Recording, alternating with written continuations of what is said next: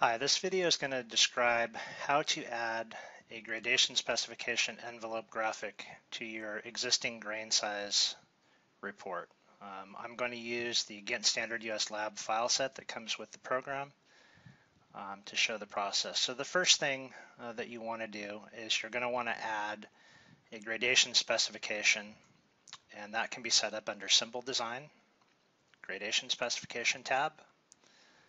You can hit the New button, and you're going to go ahead and give it a name. I'm going to call mine My Spec. And you can set up various properties on this specification. You can fill the envelope with a symbol if you want to make it look a little bit more detailed or give it some more presentation. I can fill it with a color like light yellow. You don't have to, but you can. You can change the line type of the outside of the envelope to solid and change the color to different, solid, various line types, various colors. You can plot a data marker along the points if you want to. In this case, a data marker usually doesn't look that great along the edge of the specification, so it's there to use, but I wouldn't recommend it. Go ahead and hit OK.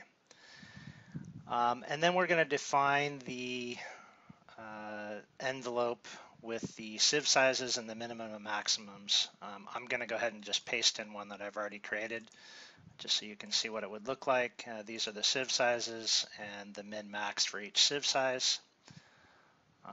And that's all you really need to do here.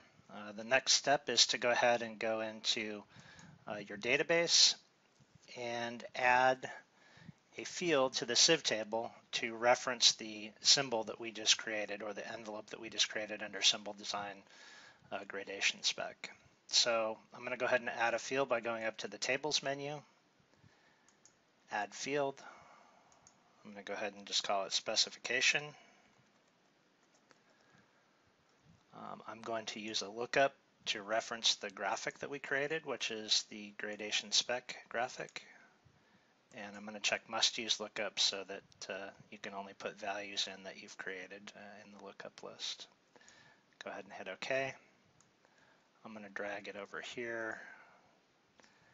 And as you can see, if I were to hit the drop down here, My Spec is the one that we created, and it's available there. The last step is just to add the field that we created here into the report design properties. So I'm going to go into report design and graphs. In my grain size graph, I'm going to hit the properties button. I'm going to go to the data representation tab. And if I scroll down to the bottom here, you'll see a gradation specification expression box. I'm just going to type in the table and field here. That's in the sieve table. And it's the specification field. And that just tells the report where I'm going to get the information from for the envelope. I'm going to go ahead and hit OK. Input, we picked one here for the lab 1 at 10 feet. So if I go ahead and go to output,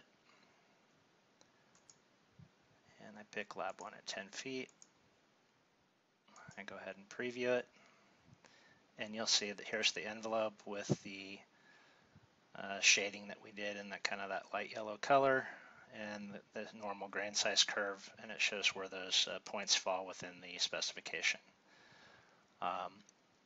There are lots of additional things that you can do here.